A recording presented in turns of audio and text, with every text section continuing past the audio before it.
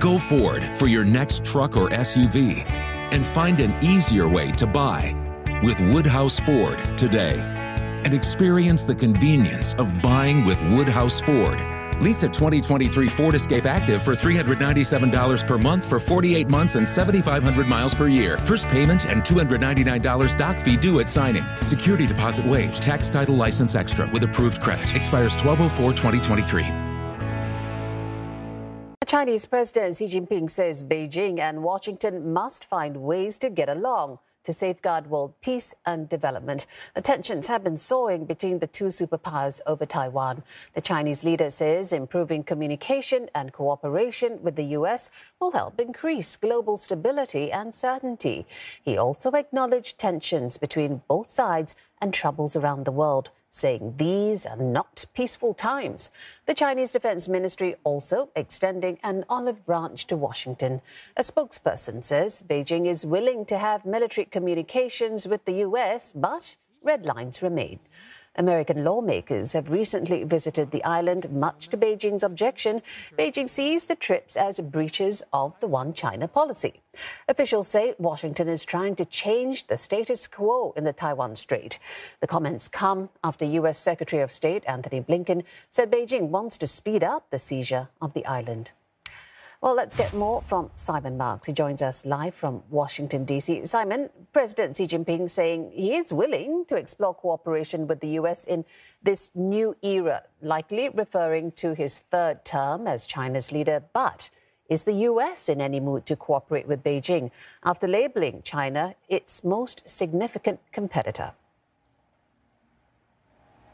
Look, I think there's no question that the United States will actually welcome these overtures from President Xi and absolutely see them as directly connected to the events of last weekend at the Party Congress in Beijing, particularly the elevation of Wang Yi, the senior foreign diplomat, to the Politburo, and also the elevation of the Chinese ambassador to the United States to a higher level within the Chinese Communist Party leadership. Both of those were interpreted here as Beijing sending a signal to Washington that it really wanted to place a greater focus on the difficulties that exist in the Chinese relationship with the United States. And now these comments from President Xi, I think here, will be read as the Chinese underscoring that they are indeed sending that message.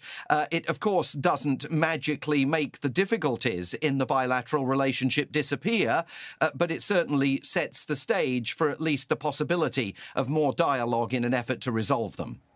Still, China has made it clear red lines remain. How is the U.S. Planning to navigate China's red line regarding Taiwan?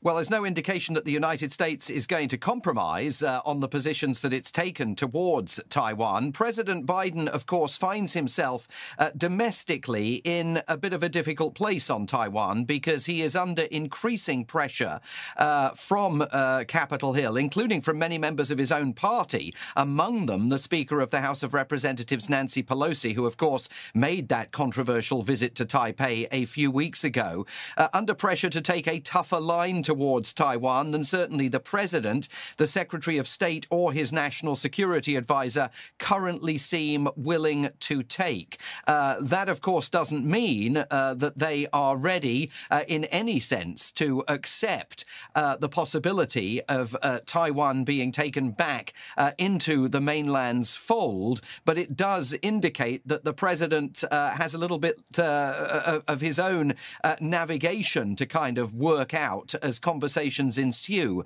about Taiwan, an issue that absolutely remains very much at the heart of the difficulties that exist between Beijing and Washington, D.C. Perhaps a way to find that cooperation, an opportunity to find that cooperation when President Biden and President Xi are expected to meet on the sidelines of the G20 next month. Any sense of if that meeting is going ahead? Well, certainly President Biden has indicated that if it is possible for him to meet President Xi face-to-face in Bali, he is very keen so to do. And if indeed the Chinese president is going to travel to Indonesia for that summit, then I think absolutely the centerpiece in many ways of the summit will end up being a bilateral meeting that may take place in Bali between the US and Chinese leaders. There's a flip side to that coin, though, for the US president. On the one hand, he's very keen to meet the Chinese leader in Bali, but on the other hand, he is very keen to avoid Russian President Vladimir Putin if he indeed attends that summit. So we're going to see some very interesting diplomatic footwork, efforts to try and secure a meeting between President Biden and President Xi, and efforts absolutely to reject the idea of any kind of meeting between President Biden and Vladimir Putin if the Russian leader goes to that summit. Well, Simon, do keep us posted. Simon Marks in Washington, D.C. Thank you. En The Home Depot tenemos el árbol ideal para que vivas la alegría de las fiestas a tu manera.